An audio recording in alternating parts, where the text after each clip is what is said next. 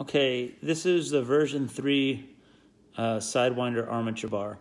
And the reason I'm showing this is that if you have springs that are breaking on it and you order replacement springs off my website, I'm going to show you how to prevent the springs from hopefully breaking in the future. The problem with these armature bars on some of them was that the edges where the spring sits, which is right here and right here, it has a sharp corner, and that created a stress on the springs and causes them to break prematurely.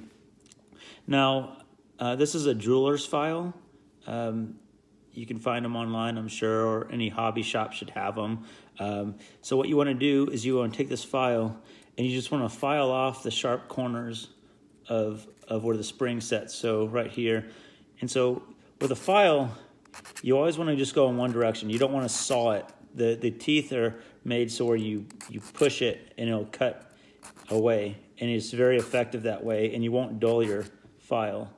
So I'm just sitting here and I'm just getting in on those corners, and just a little tiny break. You can see on here, I just broke the edge so it's not sharp. I'm going to do it on this one too. And it's just a quick little step.